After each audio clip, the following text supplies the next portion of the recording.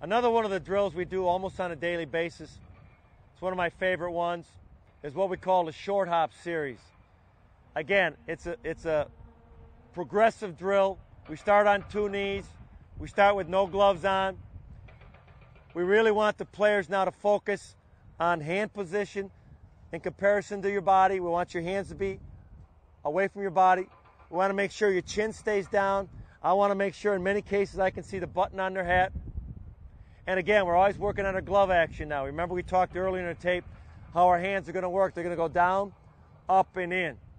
So by being on 2 knees, we can really isolate now how our hands are working. We want to make sure we carry our hand not at 6 o'clock, but at 7 o'clock, and make sure that we stay down on the baseball. It's our belief that if your chin comes up, so do your hands.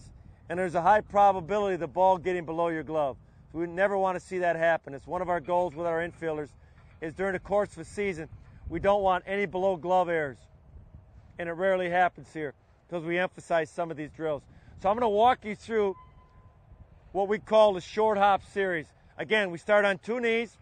The players are bouncing the ball, short hopping it back and forth, working on their hands now, down, up, and in action, reaching. From there, we go to glove on. We stay on 2 knees.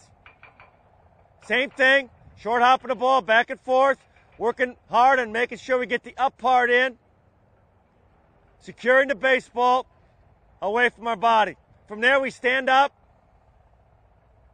We set our feet.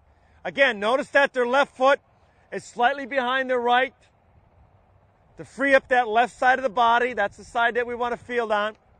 And now they're going to do it from a standing position, really emphasizing the glove down, up, and in. Notice the chin stays down, head stays down, and they're reaching as far out as they can away from their body. Now, the next one is they're going to freeze on the up part. I want them to feel securing the ball in that up position. They're going to freeze for like a 1 count, and then they'll short hop it back to their partner. Go ahead. Freeze. That's good. Then pull it in. There you go. Pull it in. Good. Freeze. Hold it. Head stays down.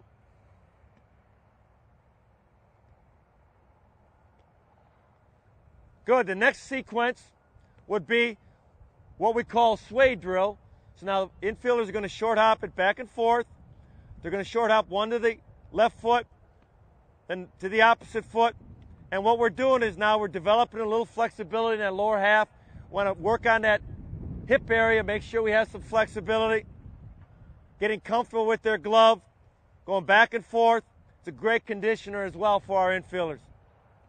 The next one is we say short hop with footwork. So now they're going to field the ball and they're going to pop their feet. They're going to get their feet ready for the throw. So they're going to field it, bam, bam, right, left, as they get ready to deliver the ball. So field it, pump your feet. Notice this foot pattern is very quick. Their feet are very short. We don't want to be a long strider as an infielder. We want to take short, choppy strides in preparation for the throw.